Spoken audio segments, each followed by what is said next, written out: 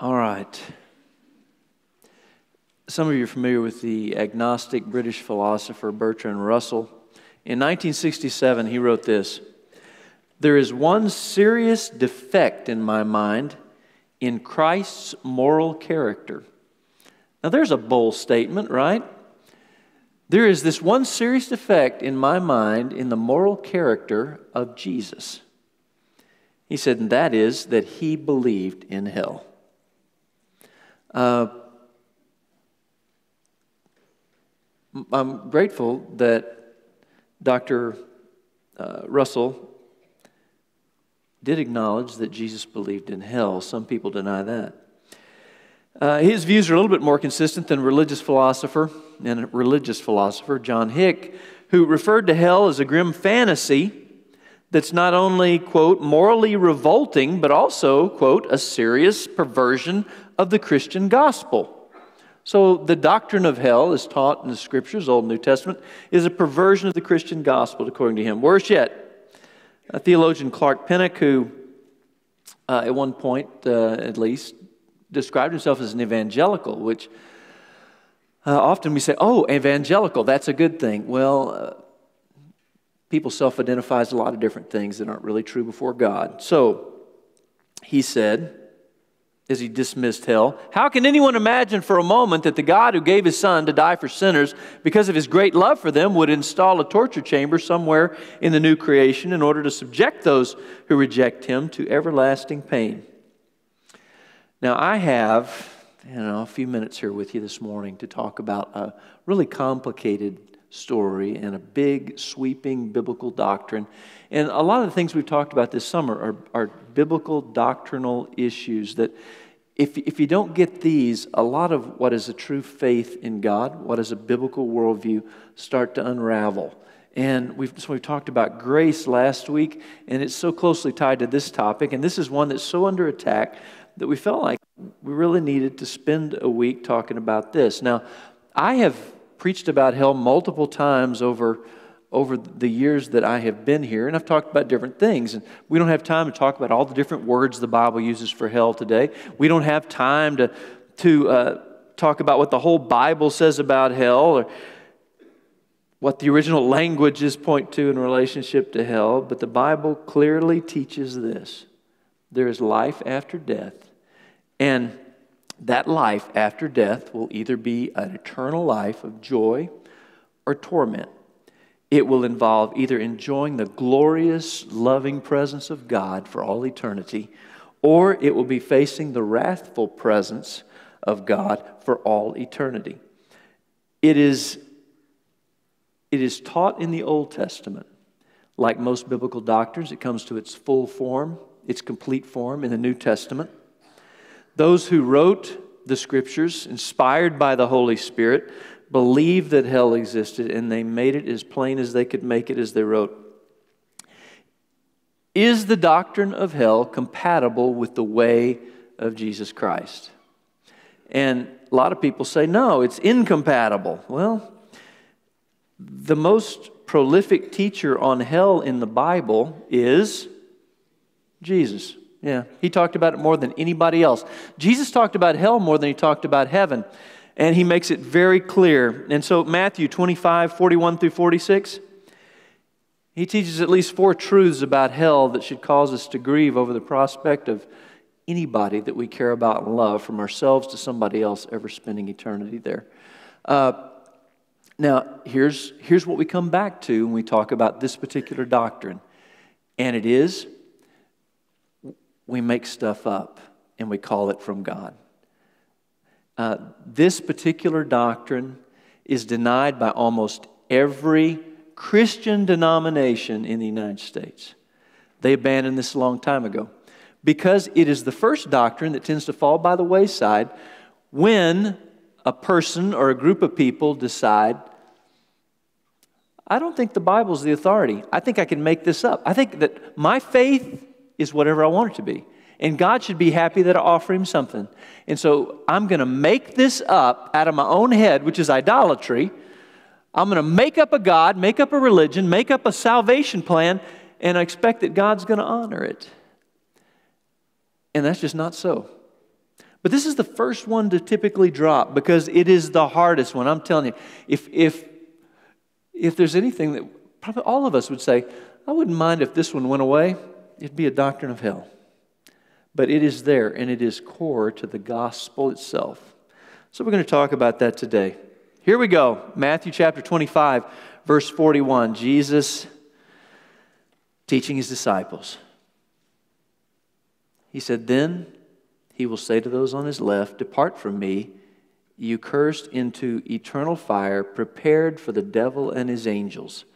For I was hungry, and you gave me no food. I was thirsty, you gave me no drink. I was a stranger, and you did not welcome me. Naked, you did not clothe me. Sick, and in prison, you didn't visit me.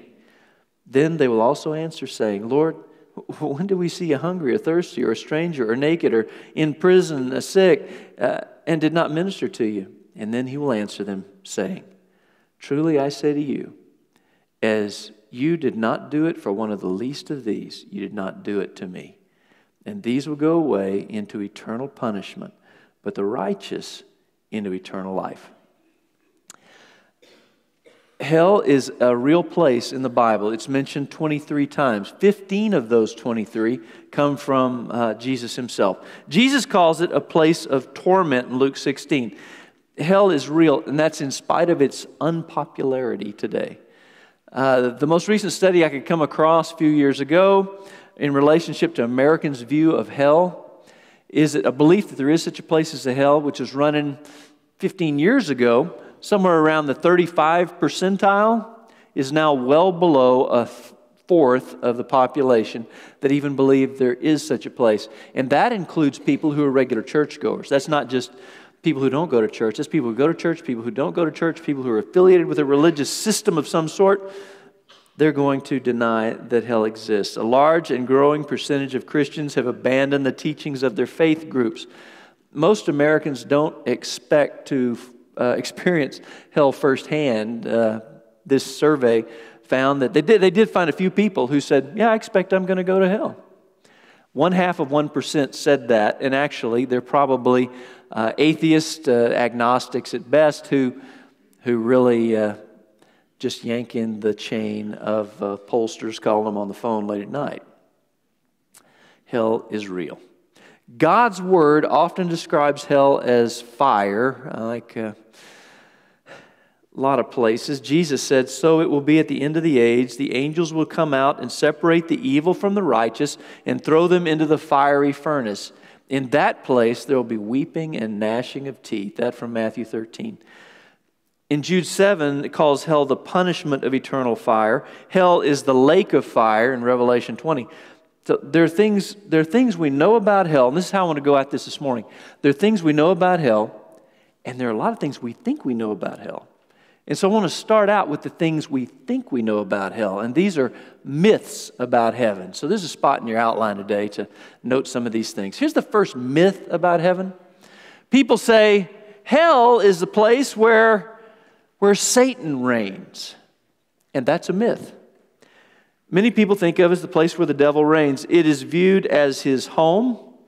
It's viewed as his castle.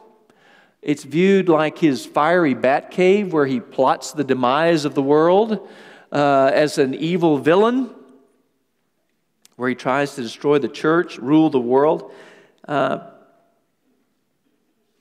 If it's not seen as like the devil's war room, then it's seen as the place where he torments people who've been sent there. Like he's walking around with his pitchfork poking folks that are there. The picture a Far Side cartoon. Far Side did just hundreds of cartoons with that kind of image in it. That's how people think about this place. But hell is not the devil's castle. He occupies no position of authority in hell, according to the Bible.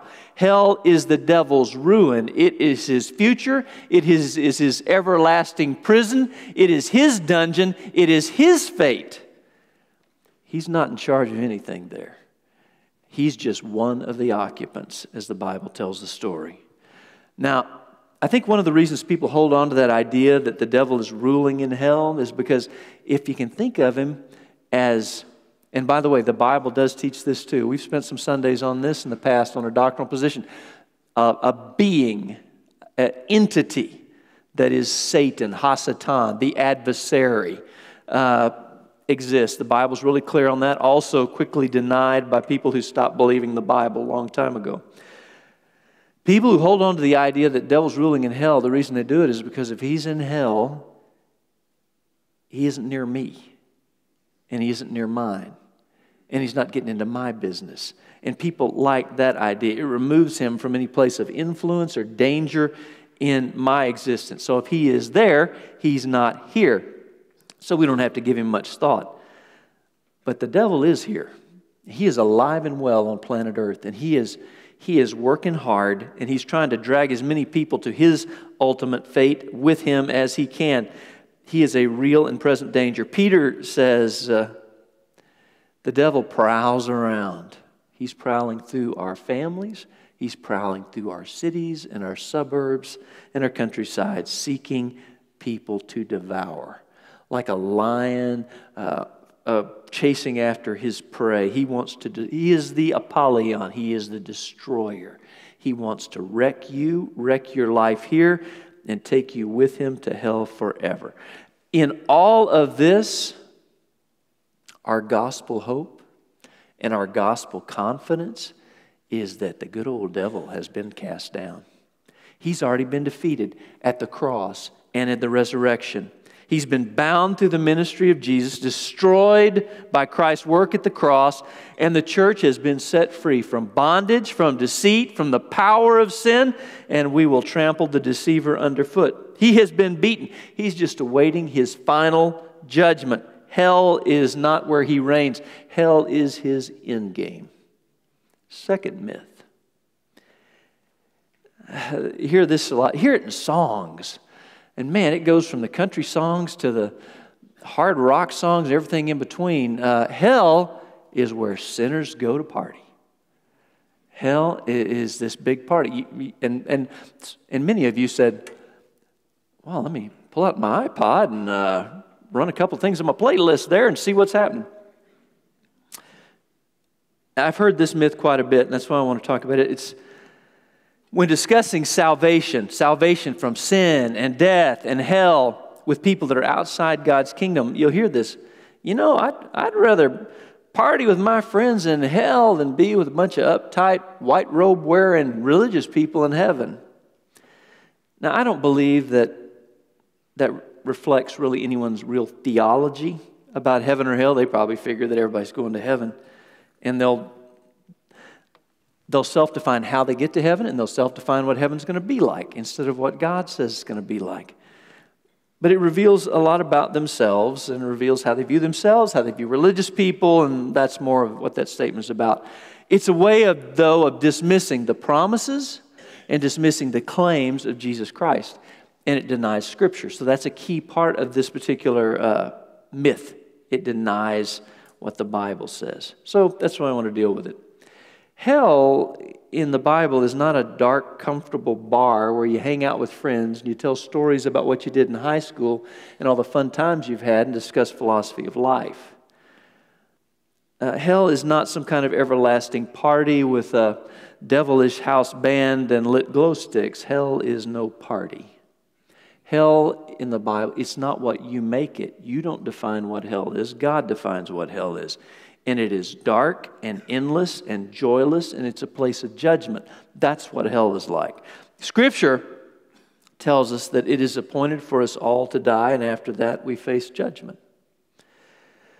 As sinners, all have sinned and come short of the glory of God. We've broken God's law, and we can expect that God's going to judge us. He'll find us guilty, and He will send us to the place of outer darkness, as Jesus describes it.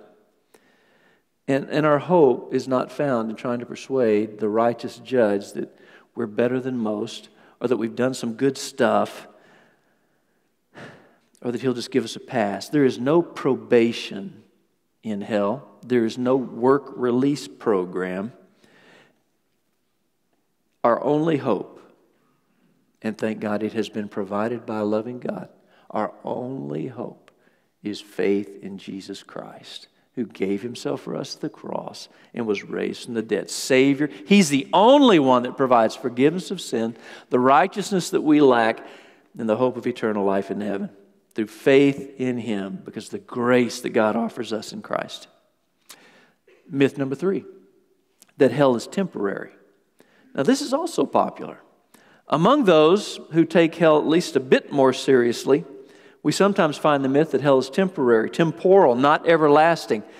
And the reason is often that you say, well, hell is punishment for a lifetime of maybe several decades, but how does eternal punishment, how does that measure out as just before God? And so a lot of people will just reject it because it doesn't make sense in their head. It doesn't seem fair, which is, by the way, the whole thing of shaking your fist in the face of God and saying what God says isn't true.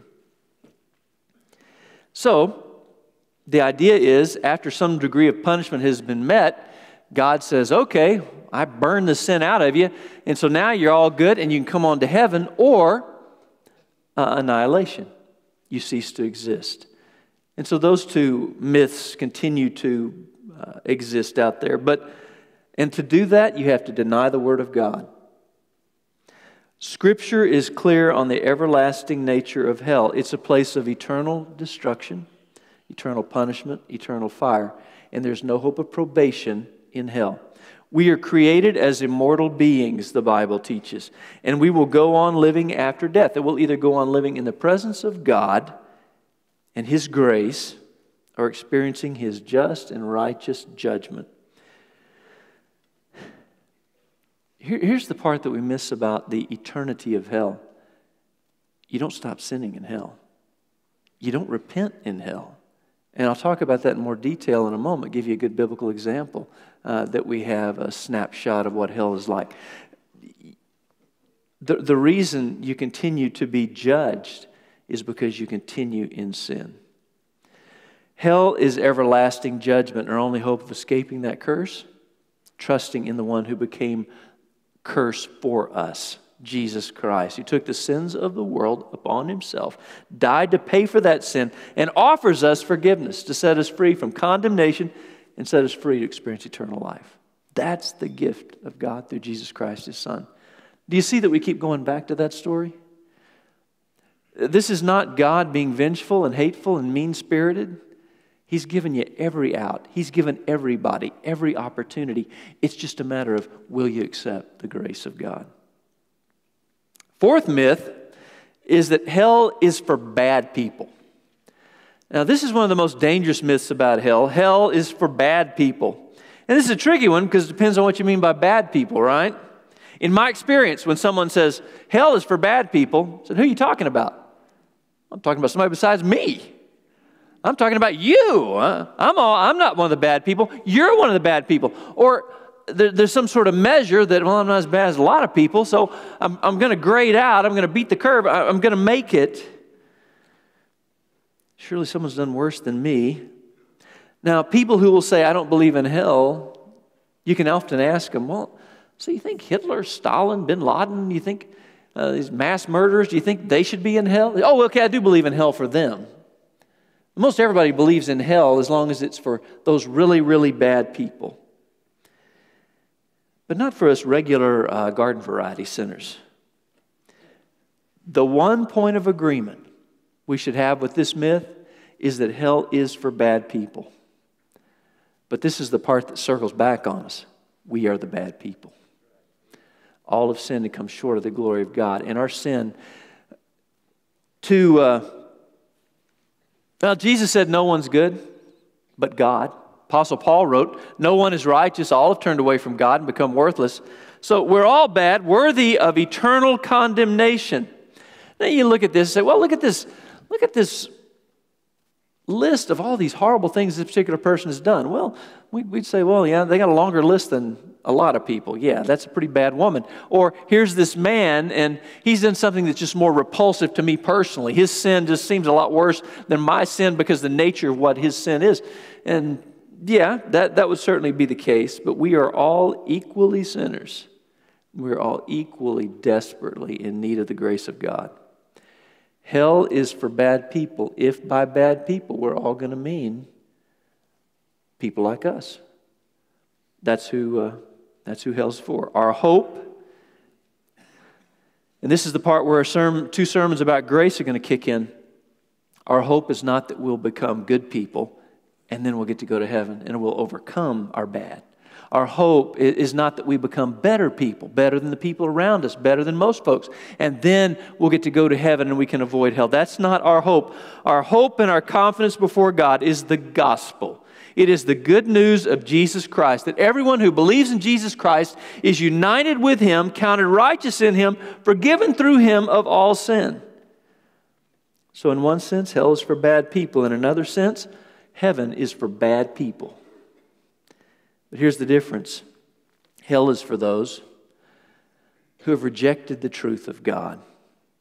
And heaven is for those who have received Jesus as their Savior and their Lord. Bad people are going to go to hell. Bad people are going to go to heaven. But when you give your life to Jesus, all God sees is Jesus. Now, in our verses today, there's just a few things I want to touch on, and I've already touched a little bit on them already in going through our myths, but here's some things that are clear about hell. Hell is a state of separation from God. On the day of judgment, Jesus will say to all the unbelievers, "Depart from me, you cursed, into the eternal fire," verse 41. This is the same sort of language Jesus uses elsewhere to describe the final judgment of unbelievers. He did it back in chapter 7 of Matthew. To be separated from God is to be separated from anything that is good. And it is hard for us to conceive. Even the most miserable of people enjoys a lot of the goodness and the grace of God. Any of you get a good rain this week? Yeah. Did it rain on your neighbor's yard that didn't deserve it? You got up, came to church today. Your neighbor, they're sitting at home, terrible pagans that they are. It rained on their yard too. That's what the Bible says. The rain falls on the good and the bad. That all of us are recipients of that general grace of God. We breathe His air, we eat His food, we enjoy a lot of the blessings of living in God's universe. That common grace of God. On earth, even the most devout of atheists enjoy the benefits of God's goodness. Here's the difference. In hell, those blessings will be non-existent. Those condemned to hell will remember the goodness of God. We'll even have some awareness of the unending pleasures of heaven. You have that story, and that's most of the time when I've preached about heaven and hell, often as a combination sermon. I've used that story of the rich man and Lazarus, poor Lazarus. Just a poor man, a beggar. He had nothing in this life but a relationship to God. The rich man, he had everything except a relationship to God. And they both die. Poor man Lazarus, he is celebrating all things heaven. And the rich man is in hell, but he can see into heaven. And he sees what he's missing. And he sees what could have been. And his heart is filled with regret. And I'm going to spend some more time with him later on in the message. But we see, he sees it, but he has no access to it. Now, this does not mean that God is completely absent in hell, because God is omnipresent. Psalm 139 is going to tell us. He is not confined and not prevented from any place. To be separated from the Lord and cast into hell does not mean you're finally free of God. You remain eternally accountable to God. He's Lord wherever your eternity is spent. But in hell, a person will be forever separated from God in His kindness, in His goodness, in His mercy, in His grace. And still deal with God, still interact with God, but only in His judgment. Second thing, hell is a state of association. Jesus says the eternal fire of hell was prepared for the devil and his angels, verse 41. You know, you're made in the image of God. You're created. We're all created to know God and love God and serve God. You were made for God. Hell was made for the devil and his angels. In John 14, Jesus said, "In my Father's house are many mansions." He's talking about heaven. He said, heaven's just where you feel at home. When you walk through the gates of glory, you feel like this is where I was supposed to be. This is what I was made for.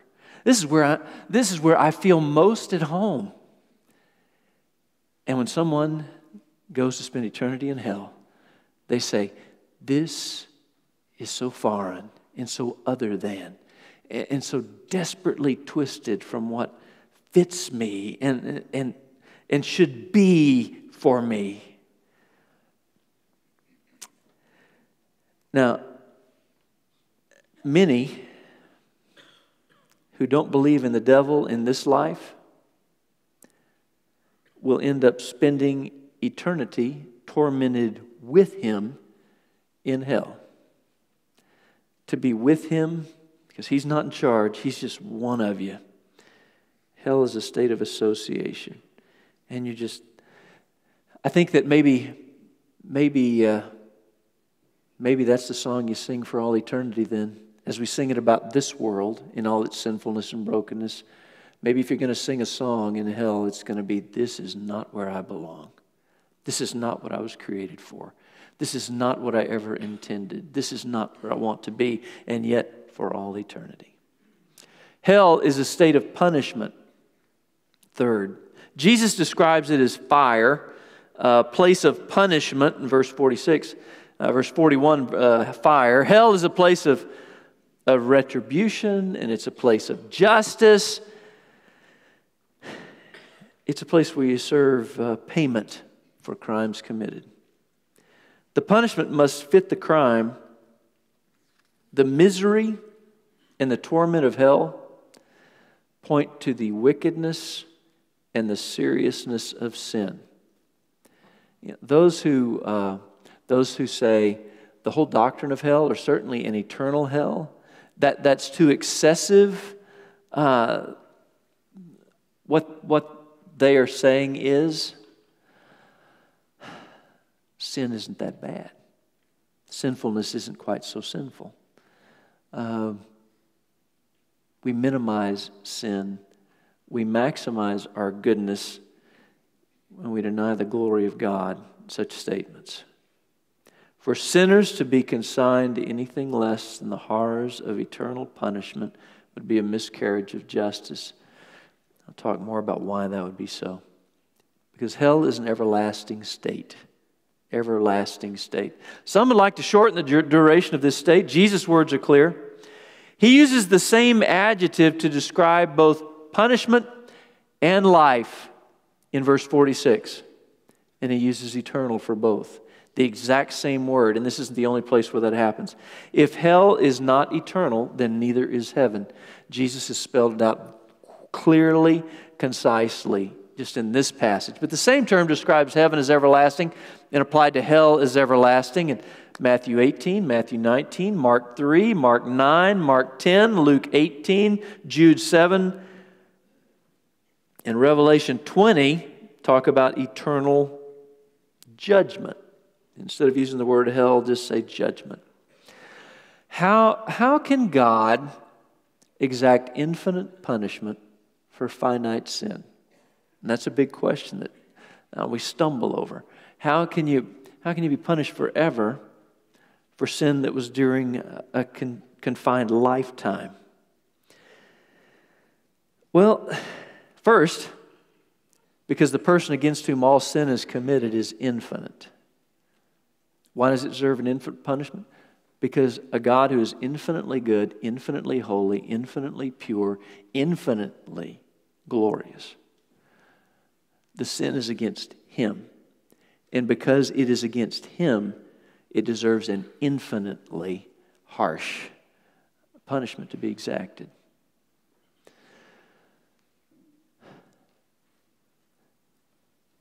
Same idea as how could Jesus, suffering on a cross for 6 hours on Friday, pay for the sins of the whole world for all time, for eternity? Jesus suffered terribly at the cross, but a lot of people have suffered terribly, physically, in this world. and for longer periods of time. So how did Jesus, suffering for 6 hours one Friday, pay for the sins of the whole world forever and ever? Not because of the degree of his suffering, but because of where he came from. He came from the glory of heaven to this sinful earth. And that distance and what he experienced, that's what made it sufficient to pay for all sin, for all time, and eternal life for those who place their faith in him. So, here's the other part. Those condemned to hell, and I talked about this earlier, will go on sinning for all eternity. There's no repentance in hell, so the punishment will continue because the sinning continues. And I'll give you an example. Back to our poor man and Lazarus. Do you remember what Lazarus, the poor man, and the rich man? Remember what the rich man said? He sees into heaven and he says, God, I repent of my sin. My whole life was wrong.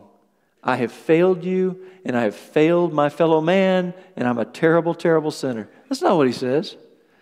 What the rich man says is, have mercy on me. I'm parched. It's miserable. I'm in torment. So here's what I need you to do. I need you to send that poor man, because, he should still be working for me at some capacity. Send that poor man to come down here and help me out with my problem. Oh, also, my brothers, they're not believers. I don't want them to be here. So God, here's how you need to do that too. And you know how God concludes that story? You don't know what you're talking about. The person in hell continues in a state of rebellion against God, unrepenting, still blaming God for every problem, questioning God's every bit of wisdom, constant. It never changes. And that's why hell is eternal. Because sin continues, so does the punishment. Two key things. The dreadfulness of hell deepens our grateful praise for salvation. When I receive no joy from talking about any of this today, I tell you. You know why? Because I know people who are in hell. There are people I sought to share with who didn't accept Christ. There are people that I got a little ways into the conversation, but I wish I had those conversations back to say something different, to say something else. I don't get any joy out of thinking anybody is in hell.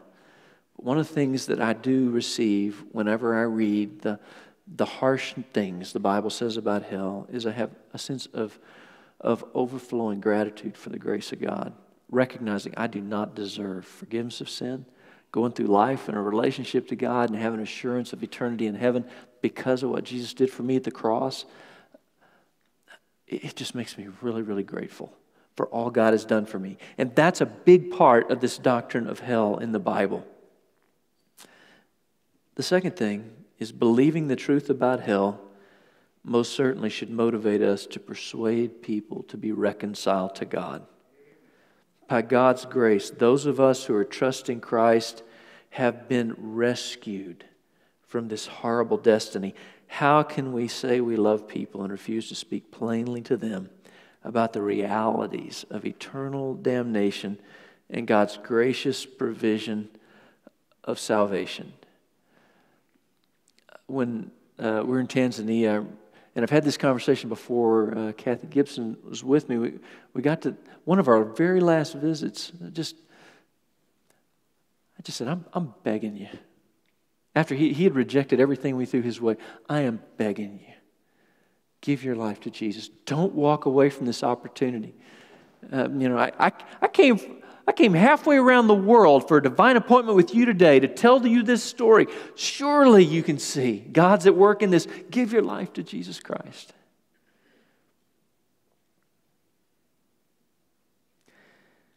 And I played every card I could play. And he still rejected Christ. But it wasn't because a group of believers in a dusty back alley of a village in Tanzania didn't say and try and pray and do everything we could to make it different. Clear visions of hell give us greater love for God and greater love for people.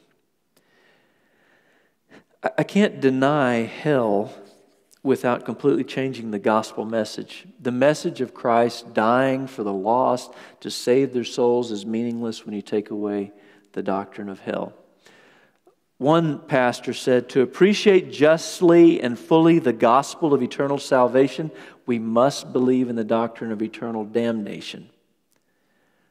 The idea is, if I'm going to deny eternal damnation, I have to rewrite the whole gospel. Again, I've rejected the Scriptures. I've rejected God's own revelation of Himself and of truth, and I've started making stuff up. And that's what a cult is. That's what idolatry is. I've committed treason against God. And it calls for God's just wrath. And when we take that part out of the equation, we've rewritten the gospel. There are a lot of gospels out there.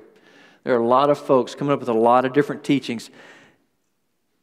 But what is clear is this gospel in God's book declares this, I'll give you a good theological term, the substitutionary atonement of Christ.